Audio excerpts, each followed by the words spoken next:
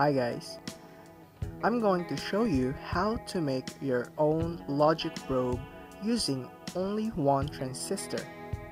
When you search in Google, you can find a lot of logic probe schematic and design, but I decided to make my own, applying all the knowledge that I learned from the electronic class. I used one NPN transistor on this design. First, let's draw the transistor. The idea behind this design is to use the transistor in switch mode. Let's connect the emitter side to the positive power supply.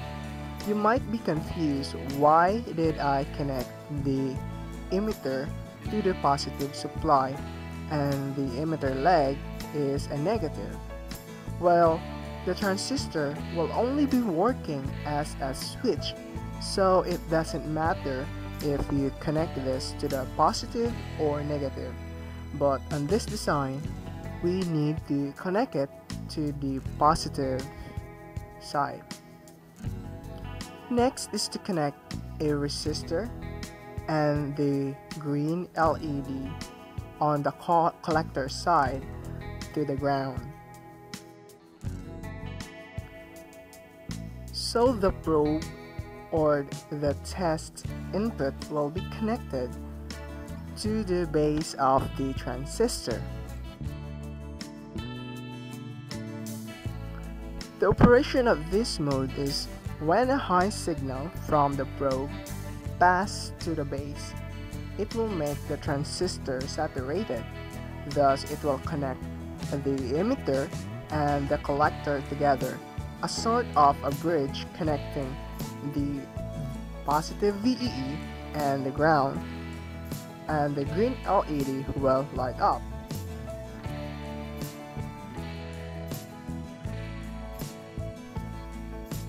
So if the signal in low, the green LED will turn off because this transistor will be open. And because also your signal is low, it means that the probe is connected to the ground of the test circuit. And now we can add a resistor and a red LED to the positive supply, from the positive supply to the probe. So the flow of the current will go directly to the red LED.